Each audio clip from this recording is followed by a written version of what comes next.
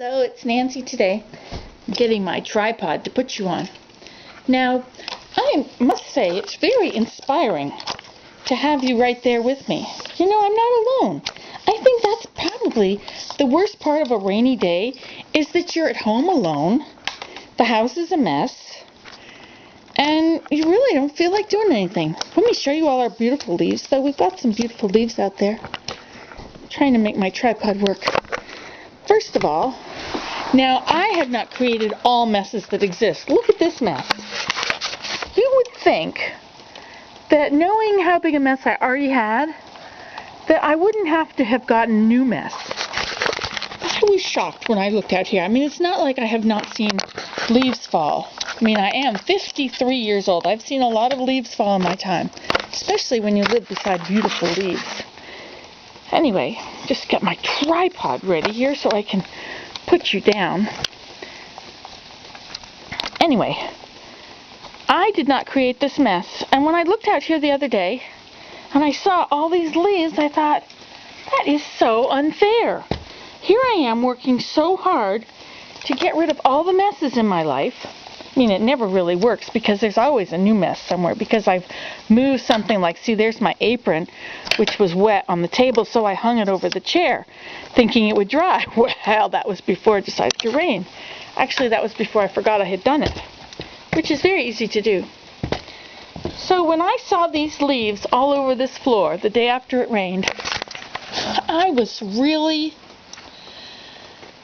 what is the word for that? Is it frustrated? Thwarted? Surprised? I was very surprised that my mess was suddenly bigger and I hadn't even done it. I mean, I'm used to children making messes that I have to go around and clean up, but this was not even the children. Oh well.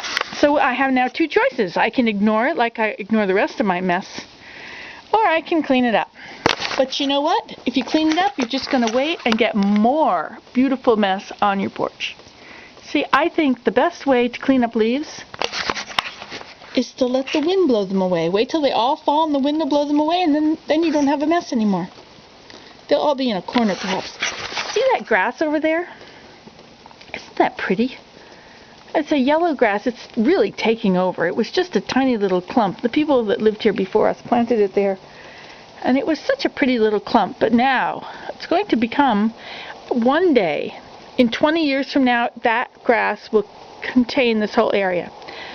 So I can go over there and I can dig it all up, or just like any other mess, I can ignore it. I have to plant my strawberries. I have a whole lot of strawberries that are not planted yet. I need to get that chair in because it's going to ruin it. That's a good chair. I need to put that in the laundry. That goes underneath the table for the umbrella. Not that umbrella, or maybe it is that umbrella. I've got a stem on it. That one goes in the center of the table, but the last time I left an umbrella up, the wind blew the whole thing over, and the umbrella went way over there, down on the valley, and it broke the holder, which is under there, which now needs to go to the dump. Those buckets are full of water for making soap, because you make soap with perfect rainwater, don't you? What should I call this video? The pretty leaves? The mess grows when I didn't even help the mess grow. That's right. The mess grew unaided. That'll be the title if I can remember that that's what I said. Okay, goodbye.